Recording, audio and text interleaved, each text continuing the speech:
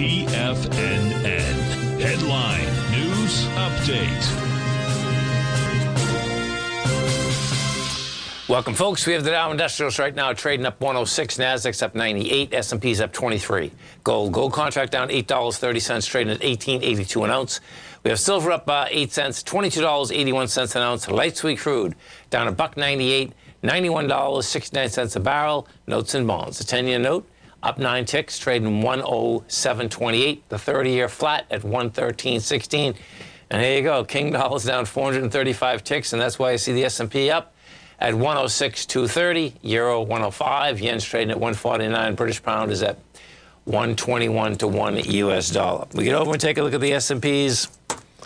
So let's put the SPY up first and take a look at her. So we got down to, there she is there, right there. I mean, we get down to the breakout area. That's the bottom line. Yeah, the huge expansion of volume. Now, the problem is that now you're going up with light volume. So this could be setting up a larger ABC structure down. You know, yesterday we come down with 104 million shares. You're going to be going up at about 80 today. And we'll see, you know, we made it to 430. Right now you're only at 428. We go into the NDX 100. We take a look at the Qs. And what the Qs had done, same type of setup. This is interesting, though. The Qs got a little more volume going for them. They do. So the Qs, we got down with 56 million yesterday, and the Qs could do 56 million today. Now, that and the Qs, what happened with the Qs also is that it got back inside its higher range. So that's a big positive right there. Big time, too.